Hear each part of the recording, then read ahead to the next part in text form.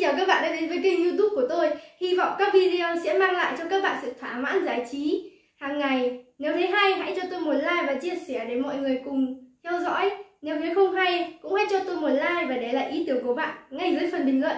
Ngay bây giờ, hãy ấn đăng ký theo dõi kênh. Round cysts. Where are these bumps on your body? Fungal acne or pityriform folliculitis is most common on the upper back, the chest, and shoulders, but it can also occur on the face, although that is less often. So when it is on the face, you will most likely see it on the forehead and around the hairline or the chin. They tend to occur in clusters or little crops, and they can be very itchy. Do you have acne that has been treated with oral antibiotics? If so, this can increase your risk of developing fungal acne.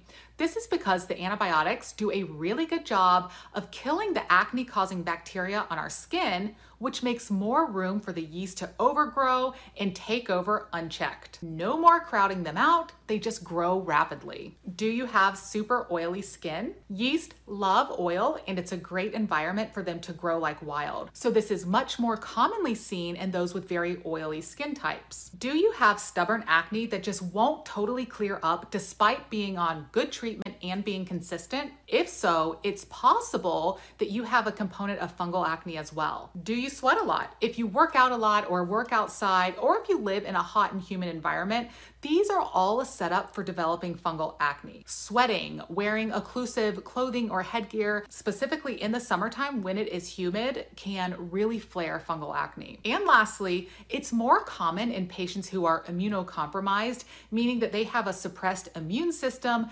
therefore they are more likely to develop infections. So patients taking certain medications that lower the immune system, or organ transplant patients, for example, or hospitalized patients, are more likely to have this condition. Overall, I think this is probably an under-recognized diagnosis, and more people might actually have this than we've realized in the past. What is very likely in many patients is that they have a component of both common acne and pityriform folliculitis, but it's just all getting lumped together and diagnosed as just acne and treated as just acne, and therefore not completely clearing up and leaving you really frustrated. So this diagnosis really needs to be thought of more often, evaluated for, and treated appropriately.